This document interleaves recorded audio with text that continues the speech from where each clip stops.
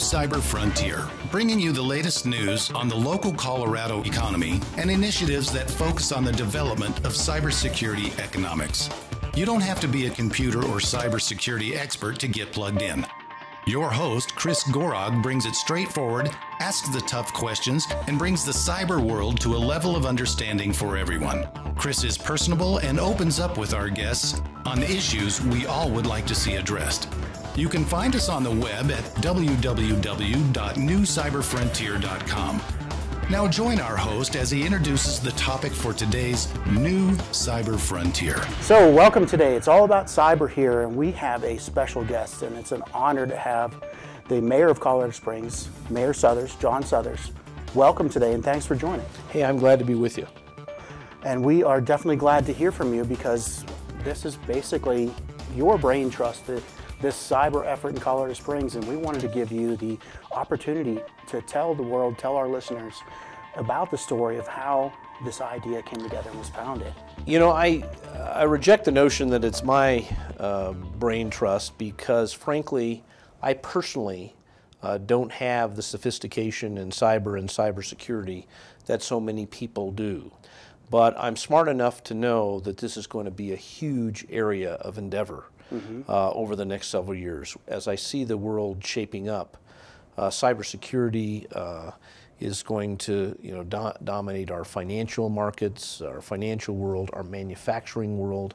I mean, as it's been described to me, what good is it if you have a highly innovative manufacturing technique that you've got patents for and whatever, if a hacker can steal it from you, or a foreign nation can steal it from you in a heartbeat? It's a worthless property right. And so cybersecurity is going to be a pervasive part of our lives going forward. And as mayor of Colorado Springs, it's become very apparent to me that there's what I call kind of a triad of synergy in Colorado Springs that makes us ideal to be at the center of cybersecurity going forward. And let me just briefly explain that. Number one, we have a military presence that is highly cyber dependent. I mean, look at our critical missions that are based here, whether it be U.S. Space Command, NORAD, NORTHCOM, and many others that are highly cyber dependent. We'll be right back with the rest of today's show right after these brief messages from our sponsors. Cyber Resilience Institute helps build strong cyber communities designed to prevent members from attack. Like building a neighborhood watch, it takes coordination and a sharing community to protect our identities and valuables in the virtual world. Typically, we hear that organizations know they need to do something to protect their cyber assets, but don't know where to begin. Let Cyber Resilience Institute help your community create an action plan. Cyber Resilience Institute will build your community or business marketplace so that it is designed to support a collective cyber defense. Contact them for more information at cyberresilienceinstitute.org. We've got an academic environment that's conducive. Of the 5 universities in Colorado that have an NSA certification, 4 of them are in El Paso County. Only the University of Denver is outside of El Paso County. The Air Force Academy is going into cyber in a very big way. UCCS is head of an 8-university consortium. With its NSA certification, it's had the ability to grant undergraduate and graduate degrees. A big part of this National Cyber Center that we're going to set up is going to be involved in workforce development. Time after time, when I talk to companies about cybersecurity companies in Colorado Springs, all they talk about is their workforce needs. And so that needs to be a big part of what we're involved in figuring out, what the marketplace really needs. What I find out is that in some instances, colleges and universities have basically transformed their IT department into a cyber department, and they're teaching skills that were okay for IT, but not relevant to the real world needs of companies in the cyber arena. We got to make sure that we're up to date and able to adapt to the rapidly changing environment, and offering workforce development that's keeping up with all the advances. And then the third part of that triad is all the cybersecurity companies located here. We've got 85 some cyber companies here. Mm-hmm. And so we think we've got a great dynamic. And we've been working on that, and then last couple of months along comes the governor. He's come back from a trip to Israel, seen a cybersecurity center there, and said we need to do this in Colorado, and was quickly convinced, not only by folks here but throughout Colorado, that Colorado Springs is the place to do that. And so we are setting up the exact name is not yet determined, although we have a 501c3 certification or tax status. We're going to have a center physically located in Colorado Springs. We're taking over the TRW building on North Nevada that is owned by UCCS. We're getting an appropriation from the legislature for $8 million to renovate that. And we're going to start with 3 prongs. And the first one to be set up is a National Cyber Institute, a training program. There's lots of training available for private sector executives and things like that, but right now there's very little available for public officials, people like myself who don't have a cyber background but need to know what questions to be asking, mm-hmm. My city staff, to make sure we are protecting ourselves against certain vulnerabilities. And we're going to start with the National Governors Association. We think we'll have our first program probably in November. Here in Colorado Springs. We'll follow up with the National Conference of Mayors. We've got folks with contacts, obviously the National AGs Association and things like that. The second component will be both workforce development and research in public policy. This is a nascent area, and there'll be a lot of fleshing out of public policy and law over the next several years, and we want to be at the forefront of those discussions. The University of Colorado Springs will take the lead in what our workforce development program looks like. And then finally, we will have some sort of rapid response capabilities. Whether it's the type of thing where we can actually deliver from the center a response to an intrusion, or whether based on the nature and sophistication of it, we need to refer it out to companies that we work with. That remains to be seen. But the amazing thing to me is, as we've begun these discussions, how much has come along from the periphery, folks deeply involved in manufacturing, cybersecurity, cyber manufacturing. Mm-hmm. They want to create a presence in Colorado Springs to be part of this. The conversations with, and some of the people we're attracting to the board, Rhett Hernandez, who set up Army cybersecurity. He now operates out of Washington, D.C. The chairman is going to be a former head of Goldman Sachs, and very involved in cybersecurity from a financial standpoint. And we just think we're attracting the kind of people that are going to be able to help us make this a real center of attention in the cyber area.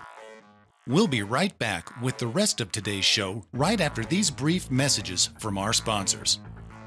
Since the year 2000, Bocor has had a history of being a leader in the Colorado cybersecurity community. They have served many front-range customers in both government and commercial industries.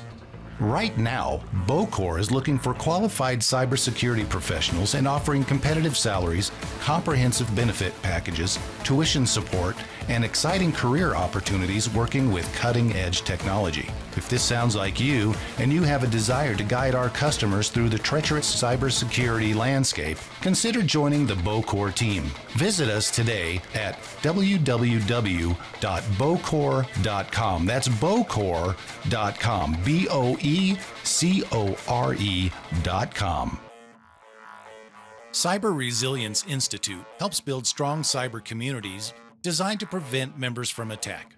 Like building a neighborhood watch, it takes coordination and a sharing community to protect our identities and valuables in the virtual world. Typically, we hear that organizations know they need to do something to protect their cyber assets, but don't know where to begin. Let Cyber Resilience Institute help your community create an action plan. Cyber Resilience Institute will build your community or business marketplace so that it is designed to support a collective cyber defense. Contact them for more information at cyberresilienceinstitute.org. That's interesting. So all these players, now I heard financial industry, military, university, manufacturing, kind of sounding a little bit rounder than, at first I heard a lot of university and government, and it really seemed to be a focus on that information security from a government perspective. So do you see that you're rounding out more so and not just... Oh yeah, it will be more than just government. I mean, a lot of companies, of course, are already, they have companies on contract that are doing a lot of their cybersecurity and stuff like that. But a lot of companies are also looking for direction, and we hope to be able to help them out. Yeah, this will have a big private component. There's no question about it. Okay. What do you see for critical infrastructure? Have you reached out any big proponents in that area yet? Well, in terms of, are you talking funding and things like that? Critical infrastructure security. Yeah. We'll see. Let me just tell you a little bit about funding. One of the great things about the TRW building, I mean, it was initially constructed. It had a skiff. It has 18-inch walls. It's really easy to convert to the type of secure facility that we want to have.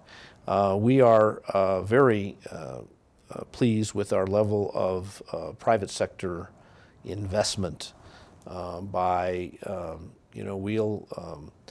We'll be able to hire an executive director or a CEO. We're still debating what that title is going to look like, with some, substantial compensation as a result of that private sector investment. And we hope to be able to start out with maybe 3 or 4 additional employees. And I'm quite confident that this is going to move pretty quickly.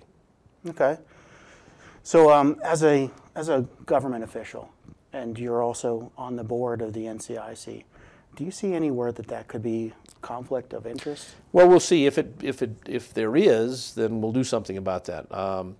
The governor started out as the chairman, and because he's the guy that's going to sign the bill that's going to deliver the $8 million to it, he stepped out of that capacity, and we'll see whether there's any sorts of impediments for me. As of right now, I don't see any, but that could potentially develop. Could be an issue. Yeah. So as far as everything seems to be under one wing right now. You're looking at the NCIC. I heard a lot of that is the universities, local education and everything. Do you think that your effort's going to support many, outside of the NCIC, or, cyber efforts and things like that? Could, yeah, very much so. And as you know, in the workforce development area, we're not just talking degrees, we're talking certifications, and a lot of companies don't need anybody with degrees. They need people with experience that they can provide additional experience to and get them certified in certain areas. And we want to be able to meet the employer's needs across the board. Okay. So one thing I see, and I always ask everybody this, I've been going to cybersecurity conferences for 10 years. Every year, the average age gets older by a year. Is that right? How are we going to capture? I mean, I heard you speak at the event back in October, or was the War College event? Okay. And if you look through the room, there's hardly anybody there under their 40s. I don't know if you've noticed this dynamic, but cybersecurity in general seems to be the decision makers of the companies, the seasoned people who have vested interest in what's going on with the organization. But how are we going to engage that younger generation? Because that's really what we need. Well, I think we're going to do it. And it's interesting, I've had a lot of parents call me in the last couple of months and saying, you know, my kid is in such and such a program at such and such a university, and they're interested in getting into this area. What do you think is going to develop here, and things like that. As I said, I think we're going to need people with some diplomatic skills and may get degrees in these areas and stuff like that. But we're also going to need, I had one small company, cyber company and you may identify with this company. He was telling me, I don't need degreed people. I need young people who were kind of nerdy in high school, didn't go to the prom, have a little purple in their hair, and weren't involved in athletics, went home after school and got on the computer and have the kind of skills that I can take and turn into some really relevant skills and get them some certifications, and they can make $80,000, $100,000 a year. And I think there's going to be a great marketplace for young people. And we just got to impress them that this is going to be an area of great opportunity in the future, and they need to get prepared for it. We'll be right back with the rest of today's show right after these brief messages from our sponsors. Cyber Resilience Institute helps build strong cyber communities designed to prevent members from attack. Like building a neighborhood watch, it takes coordination and a sharing community to protect our identities and valuables in the virtual world. Typically, we hear that organizations know they need to do something to protect their cyber assets, but don't know where to begin. Let Cyber Resilience Institute help your community create an action plan. Cyber Resilience Institute will build your community or business marketplace so that it is designed to support a collective cyber defense. Contact them for more information at cyberresilienceinstitute.org. So that's kind of the thing. I mean, but if you look at what attracts, say, that demographic, San Antonio has a big presence in cybersecurity. And the Austin, San Antonio is very big in that millennial generation, and around that age, and they have the nightlife and the city river, the river walk. Well, it all comes from jobs, let's face it. It does. And let's never forget that just in the last month, Colorado Springs was rated by U.S. News and Report as the 5th most desirable place to live. Who are we right next to? Austin and Raleigh-Durham. Who are we way ahead of? San Antonio, Seattle, Portland, all those sort of things that everybody says, oh, why can't we be more like Portland? I say, oh, like that company or that city that's 15 below us on the most desirable place in America to live. We create the jobs. The private marketplace creates all the amenities. We've got a great outdoors. We've got cycling. We've got hiking. All that sort of thing. If our bars aren't cool enough, they will be if people have job opportunities here. The market will respond. I'm very confident in that. So if you look at it in terms of the ultimate benefactor of cybersecurity, I've heard lots of talk about big universities, big companies, but privacy really belongs to the individuals. So if we're focusing on this, I've been involved with 4 different national cybersecurity efforts in DC and industry consortiums and stuff. And the direction that when they went towards being controlled or special interest of big companies or government, the population kind of migrated away. The efforts, either when funding was over, they lost their appeal. But the focus wasn't on cybersecurity being for privacy, being for the average people. It became the big companies wanting the big data. They're not interested in protecting individual privacy as much as having access to lots of big data. And government could be seen as saying, big brother, they want to have access to what's going on and trends and the ability to enforce. And that dynamic seems to oppose the cybersecurity for the individuals and privacy. I think that's going to be a big part of what I described as the law and public policy debate that we're going to take on in the next 5 to 10 years. There's going to be, because you're right, big companies are going to be driven by their need for, or their desire for big data, and there's going to be a pushback, and I know there's lots of organizations that represent that pushback in terms of individual privacy, and it's going to be an interesting balancing act, and it's going to be you know, a lot of debate about where we're eventually going to land. Do you see that that's a primary focus to work on? Because I mean, my thoughts are, after looking at those national efforts that had lots of funding come in, when their funding dried up, they just kind of fizzled or went towards a big industry. Yeah. But if we say, how can we take away from that and learn to this effort?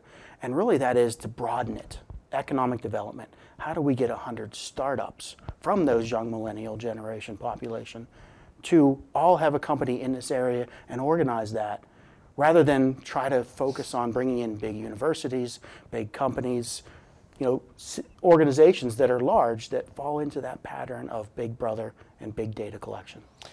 I think it's not going to be exclusively one or the other, and you may think it has to be one or the other. I don't think it has to be. I think there's going to be a lot of interests that are going to be explored. We want this to be a sustainable sort of thing that's not just dependent on the funding of one company or a couple of billionaires or something like that. And we'll see what direction it goes. But I think this is, we want to be front and center in that public policy debate. Mm-hmm. Well, it sounds good. So if you could give everybody listening some guidance as to what to look for, what's coming down the road, maybe something that's you can release now that you haven't really told everybody. I think you'll see this, whether we call it a National Cyber Innovation Center, institute. I think it will be up and running by October. I think we will have aspects of it, particularly the training aspects of it, in full force then or soon thereafter. I think the workforce development aspects of it will come very quickly. I think the rapid response aspects and how exactly that works will be something that will probably take a year to flesh out exactly what direction we want to go. Mm-hmm. But I think you'll see a little bit more of it. My guess is we'll start actually renovating the building in June. The appropriation should be final in another week now. Then the CU regents need to say, go ahead, you can spend the money this way. You'll hear more and more about it over the coming months. Any support that you need for part of this effort? We will probably be calling on the expertise of folks in the community for service on some of the advisory board. There'll be a couple of components within it, and those will be announced from time to time, our need for expertise from the community. Okay. Okay. Well, if you need anything and you'd like to, we're always here to use us to put the word out. So okay. Let us know what we can support you with here at Lodge Central as well. Appreciate that very much. All right, and thanks a lot for joining Mayor John Suthers of Colorado Springs, and thanks for your insight, and look forward to the progression of Colorado Springs, and hopefully in 10 years we're 50 times the size that we are now. Well, I hope maybe in the cybersecurity arena, I hope we're not 50 times the size population-wise. That would be a bit problematic. So. Yeah. All right, well, thanks for joining today. Thank you. We hope you have enjoyed this episode of New Cyber Frontier. Remember to get involved. Often we think that someone else will handle privacy and security in the virtual world, but you are the only one truly in command of your virtual fate. Join our mailing list so we can keep you informed of breaking news and new releases. If you have an idea, If you have a question that you would like to hear answered, or if you want to get involved with our efforts, reach out to us at newcyberfrontier.com. We also encourage you to visit our sponsors' links, as they are the ones that really make this show possible. I want to thank each of you for supporting the show, and we look forward to seeing you back for the next episode of New Cyber Frontier.